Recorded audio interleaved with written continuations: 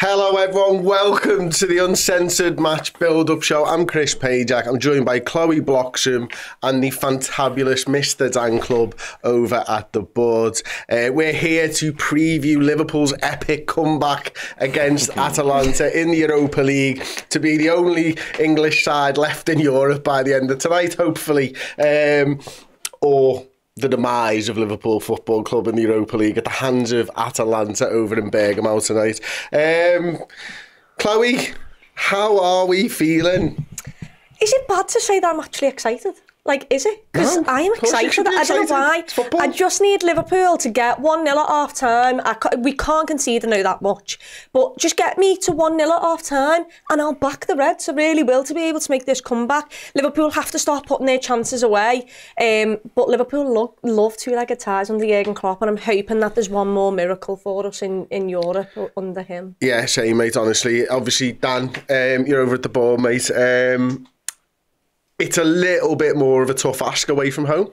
Just a little bit, yeah. It is. Without a shadow of a doubt, it's been a rollercoaster ride under Jurgen Klopp, and there's been many a miracle along the way. A lot of them in Europe, obviously, have come at Anfield, because that gives us that 12th man. It gives us that fear factor under the lights at Anfield. This is just a different beast altogether. So it is a lot tougher going away from home. There's no two ways about that. We have given ourselves the proverbial mountain to climb. However, having said that, unbridled optimist that I am optimistic. I am excited like Chloe. I think if we do start the game well, if we do get on the front foot and most importantly get that early goal and manage to keep the back door shut, who knows, some nerves, some jitters on the Atalanta side. We have a back door. Okay, well, let's shut it. It's mainly on the hinge, and it's a poor as piss hinge as well, I've got to say. But yeah, listen, Liverpool, we've been unrecognisable of late, haven't we? Let's be honest, especially in these past 2-3 weeks. You could stretch it as far as. I want to see a performance. I want to see a Liverpool side that I can get bought into. I want to see something more akin to what we used to seeing from this Liverpool side under Jurgen Klopp. And I think if we can produce anything like that tonight, the job can be done by us. It is there for us. It sounds silly because we're 3-0 down and Atalanta were boss last week at Anfield, but this is Liverpool. We've got firepower. We've got world-class players across the pitch. We can do this. Yeah, I think you're absolutely right. And do you know who else might think we can do this, or at least knows what we need to do? Jurgen Klopp. So let's go to him now. Hi, Jurgen. I was just reading back on what some of the players said about the Barcelona game, about what you said before the game. Particularly Dejan Lovren talked about a brilliant speech you made.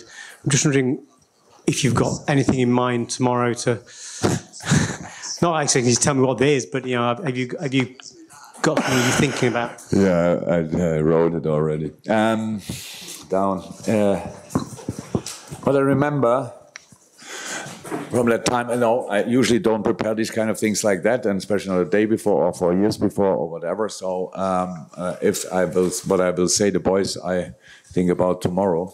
But definitely nothing about these kind of things were in the press conference before. I remember that I said, if we fail, then let's fail in the most beautiful way. And that's exactly how I see it again. But I said it already, we want to win the game. And then if we want to win the game, we should better play good. If we play good, we have a chance to win it. And then we will see. It is exactly like that. What I said after the game as well, directly after the game, everybody in the stadium in Liverpool, the Liverpool supporters, the Bergamo supporters, players, our staff, thought, that's it. But since then, it's now a week later, I don't think everybody thinks it's already decided. But, well, we are here. And we can be good. But obviously, we can be not so good as well. So let's see what we can put on a pitch tomorrow. But my team meeting will not happen in front of the world here in a press conference. It will happen there. And if we win, the players will find a reason to tell the world what I said. And if we lose, nobody want to hear what I said. So that's it. Hey everyone, I've not been panicking trying to find Adrian for the past 30 seconds, not at all. We have a team. This is not it, this is very close to being it. The reason I've left it as this is because this is the side I would have chosen. The one change I need to make from that is this guy, Diogo Jota, the hat-trick hero from last time the Reds played in Bergamo, is not starting. Now I would have started him tonight because I felt like if he had an hour in his legs, give him the hour to get the most from him. Hasn't happened. Instead, I need to swap him for a guy I now cannot find. Left. There he is, right in front of me face. Look at that. Them two. And I probably do something like that, which is interesting to me, but we'll talk about that in more detail in a minute. But Alisson Becker, Trent Alexander-Arnold, Ibu Konate, Virgil van Dijk, Andy Robertson, Alexis McAllister back into the six, no Wataru Endo tonight, Dom Szoboszlai, Curtis Jones, bit of a talking point there on social media earlier, Louis Diaz, Cody Gakpo leading the line centrally, interesting, and Mohamed Salah, which leaves us a bench. There's a lot of them, so bear with me. Keith Kelleher, Ryan Gravenberch, Wataru Endo, Joe Gomez, Joel Quansah, Diogo Jota, Jayden Dans, that's nice, Harvey Elliott, Bobby Clark, Darwin Núñez dropped, Kostas Tsimikas, and Adrian, who I found about 5 seconds before he came back to me. It's a good side. I like it. He's taking it seriously. How are you feeling now? Yeah, I'm feeling good. I was with Dan on the I'd love to see Jota, but also at the same time, you know, if he's not got that time in him, then he's a great impact sub that we can bring off the bench. I'm really happy to see Cody Gakpo starting. I think he's been really good and actually a bright spark in Liverpool's last 3 games when we've actually been a little bit crap. So I'm excited to see him. He's not playing with Wataru Endo, which shows, look, we can't go all out attack from the beginning, but it very much is the most attacking team that we can put out there. He's backing Curtis Jones, even after a couple of poor performances since he came back, which is expected with how long he was out. But yeah, an exciting team, a really strong team, and hopefully it's a team that can score 3, 4, 5 goals. Would love it. Let's hope so. Right. We know that they played Hellas Verona on Monday night. We know they conceded a couple of goals in just a few minutes to draw the game 2-2. We know that they've not been in great form in Italy at the moment. We know that they played 9 of the players that they played in the first leg against us. They only made 2 changes for that Hellas Verona game. So it means that they actually went quite strong for it. They did withdraw lads on 60 and 70 and stuff like that. But we had an extra day's rest. That was an 8 o'clock-ish kickoff, something like that on Monday night. Chloe, will that have an impact? And could we see tiredness in Atalanta's legs? Potentially, but also you're a footballer, so I'm so sorry, I'm not having this as an excuse. Wow. Sorry, you get paid millions to kick a football around. Wow. It's your job. Okay. But also, on the other side of it, what I am hoping is, look, they were 2-0 up and conceded 2 goals, like you mentioned there. If Liverpool get 1, maybe, just maybe, the crowd gets a little bit worried, and hopefully they can have a negative impact on the team, on the players on the pitch. There's not many of them. There's not many, but you know, there's enough to create a really big atmosphere. So yeah, look, Liverpool need to go there. They need to get an early goal if possible, but at least take a lead into half time for me. And then you can just put doubt into Atalanta's mind. Yes, Atalanta beat us 3-0, but they're also facing Liverpool Football Club, and sometimes that can be daunting, just the name. Let's hope that can have an effect as well. Absolutely. Listen, one of the things that I think that I was most worried about going into this game, and as the games got closer and closer, I've got more and more confident that we're actually going to progress. We need to talk a little bit about last night, because last night was a glorious evening of football, wasn't it, Dan? Yeah. I mean, I know you watched the full 120 the City game. I watched the full 120 the City game. What did you watch? I watched, absolutely. I've watched both. You watched both, all at the same time, in your face, get it in your eyes, get it in your ears. But Dan, there's something about it. My head was telling me I needed them both to go through, and my heart was so happy when those penalties were missed. And can I just say, absolute shithouses that Man City are for having your goalkeeper take a penalty. Yeah, and considering some of the players that didn't, Rodri was on the list of players not to take a penalty. Kevin De Bruyne got himself out of that particular situation by asking to be taken off prior to pens. Erling Haaland likewise, and Manuel Akanji. So yeah, shithouses is most definitely the word for them lads. But yeah, I'm with you. For weeks now, ever since the draw was made, we've all been saying in upstairs, in podcasts and what have you, we want City and Arsenal semi-finals to get more minutes into their respective legs. But then when it actually came around to the games, and I sat in front of my telly at home and went, I hate both of these. Like, I can't sit here and want them to qualify, no matter what it means from a Liverpool point of view. So now, especially when you see Arsenal go out last night and you're watching the Man City game unfold, you think, actually, if they go 120 minutes and then were to lose on penalties, which is obviously what happened, psychologically, what impact does that have on them? And they've done the 120 minutes anyway. So it's actually fallen quite nicely, albeit some would still argue the extra 2 games into legs might have been more beneficial for the Reds. But listen, watching Man City go out of any competition is just glorious these days, because I cannot stand them. So yeah, I was all about last night. Yeah, and it wasn't 115 minutes, it was 120 minutes that they had to fight through before their penalties. Hawks with a super chat, hoping for a good performance with goals no matter if we go through.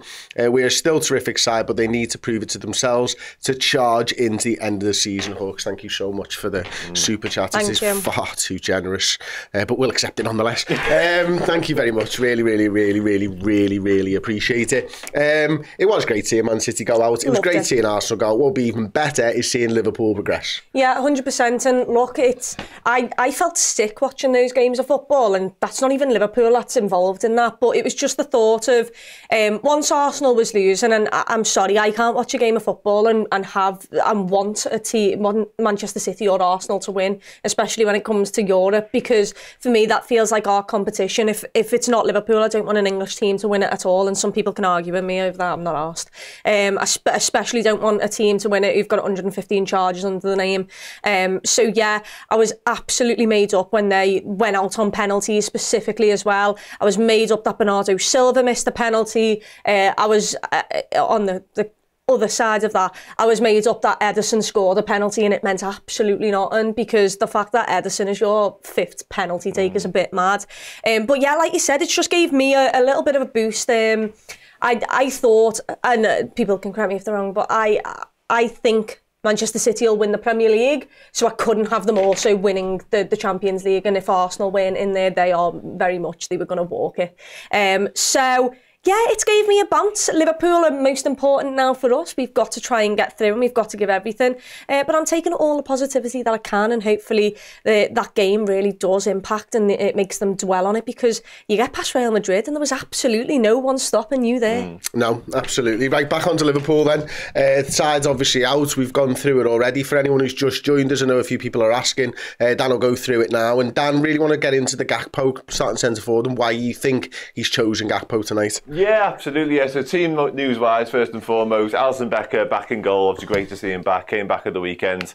Unfortunately, to pick the ball out of his net. But not much you could do about that one. So really just positive having him. Trent Alexander-Arnold starting again as well. Another positive. Ibu Konate, a bit of a 50-50 choice for me over him and Joel Quansah. He's chosen Konate. I think the best version of Ibu gets into most sides in the world, to be honest with you. So not too upset with that one. Virgil van Dijk, obviously. Andy Robertson's been in brilliant form of late, so made up to see him continue at left back. And also, that's quite an attacking choice there. We just mentioned Jurgen needs to throw a lot at this. I think both his full-backs have indicated he very much is doing that, because could have easily gone Joe Gomez. One of them has chosen not to. The midfield is also a continuation on that theme of very attack-minded midfield. Quite fluid. Obviously, McAllister's been brilliant, more of advanced, but I think he's picked him over Wataru Endo to add that more creativity in there, which is great. So McAllister, Curtis Jones, Dom Szoboszlai, and the front three, interesting one. Mohamed Salah, of course, Mohamed Salah. We need the best version of Mohamed Salah as well, by the way, tonight. He needs to spark into life for us if we're going to have a chance of progressing here.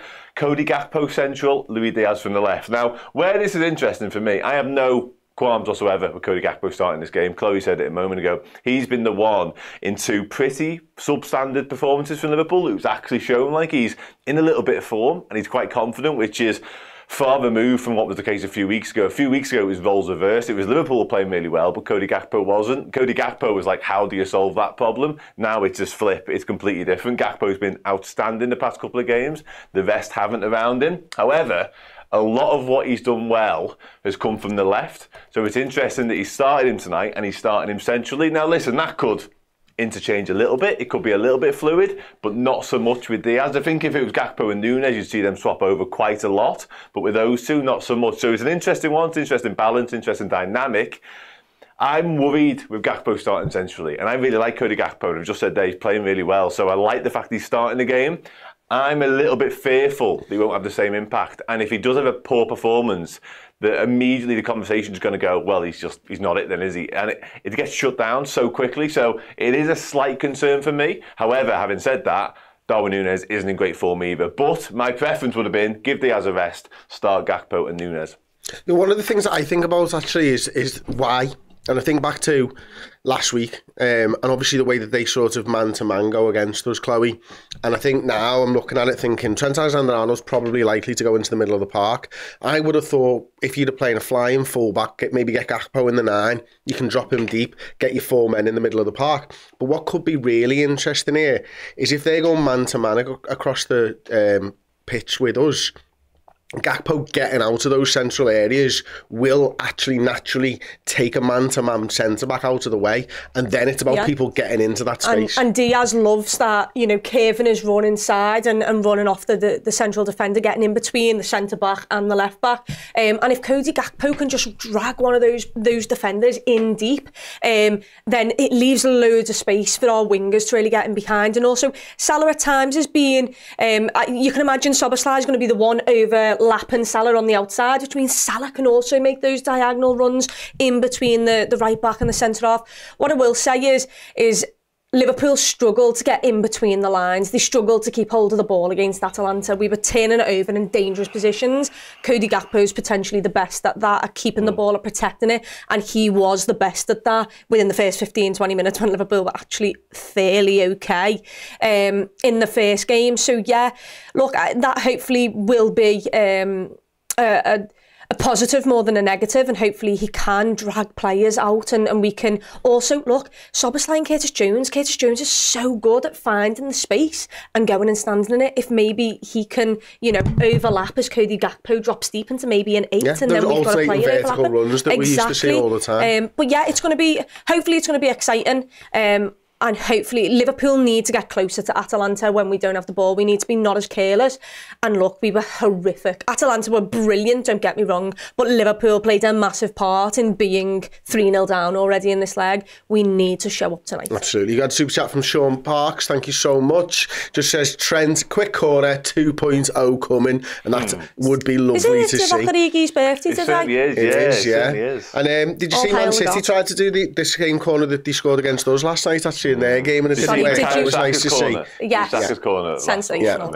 One really great comment I've got here, Dan, I'm going to aim this one at you, mate. Nigel Smith, pace is useless against the low block. Gakpo is better technically. That could really be the case. Yeah, absolutely, it could, yeah. And your point on him sort of dropping deep and dragging men out is very sort of salient and very worth making, because he is the best at that in terms of the way he goes about his business. When he does lead the line for Liverpool, he drops in so well. He was Bobby Firmino 2.0. He was anointed when he first arrived. I think we all saw a similar sort of hallmarks and attributes in him, but he hasn't really managed to kick on from there. A lot of that is down to being played in different positions all the time, and that's kind of a little bit what's happened tonight, but there's no two ways about it. If Gakpo plays in the way he can, and the way he's been playing in recent games, and defenders go with him, and he does attract attention, he does bring defenders out of position to free up room for the likes of Salah, Diaz, even Szoboszlai and Curtis Jones, then he's got a big role to play here tonight. And I think you're right. I think Atalanta go man for man. He definitely suits it, in the way he goes about his business is perfectly suited to Liverpool trying to unlock this Atalanta side. So I'm all for it. I really like this selection. I just want to see Cody Gakpo play the role in the way he knows he can. He hasn't done it much this season. That's why I'm slightly concerned, because I think his best form of late has come from the left-hand side. It was almost as if we completely scrapped the whole let's mess around with Gakpo thing. He was a left winger for PSV. Let's just get him back out there and get him back into form. Slight change tonight, but again, I come back to it. He's playing really well. His confidence feels like it's up. So if he can get the best out of his own performance, he can definitely make us tick tonight and be a big part as to why Liverpool go about winning this game, because it is a little bit, and I thought this when we messed around with the team before, it's a little bit of a throwback Klopp side, in so much as you've got Trent and Robertson, obviously as your full-backs, very attack-minded, but that Firmino-esque number 9 and potentially a Salah, Mane, Diaz winger feels like a bit of a hark back to what we used to be really good at. Yeah, absolutely. Dan, while you're at the board, before we wrap it up, got two things that I still want to do, of course. But while you're at the board, when it inevitably becomes 4-2-4, what's the options for us here tonight? It's a difficult one. That it's probably something like Gakpo might have to drop a little bit deeper, maybe, and become a bit of That's a 10. 3 in the middle. Yeah, but I don't see us going for that. I think the only way we do it is a Gakpo. But when we inevitably go to 4-2-4 and have 4 strikers on the pitch, Dan. What I will say... Come on, we're going 4-2-4 at some point. He can change Jota, that. Nunes. He can change... Nunes comes on. Nunes comes on for that one. Without a shadow of a doubt. Humour me here, please, Dan. When we go to 4 up top, what does it look like? Diaz, Jota, Nunes, Salah. There we go, Chloe. Thank you very much. I think Diaz stays. I'm not sure Diaz stays. Something like that. And then, oh, good Lord. And then you want Diaz over there. I do, yeah. My word. Look at that. It's compact. It's compact. What I will say on Jota, I said right at the top of the show, well, if he's got an hour in him, get the hour out the way first and try and get ahead of the game. But if there's an inclination that this could go to extra time, you might need the second hour from him, potentially, and get the 120 out of him. So it's an interesting one. It's a really hard balance to strike. If we do end up with something like that, then my word. Yeah, absolutely. And the final thing before we go, I'm going to spring it on Chloe Bloxham right now. Chloe, you're in there, in the dressing room, giving the team tour to the lads. What are you going to say to them? What am I going to say? First of all, attack it. Give it absolutely everything. This is exactly what you've worked for. This is what you've put all your hours in for. It's down to the business end of the season. It's 3 goals, but they're good enough. You're good enough to get that back. We have the chances. We just need to put them away.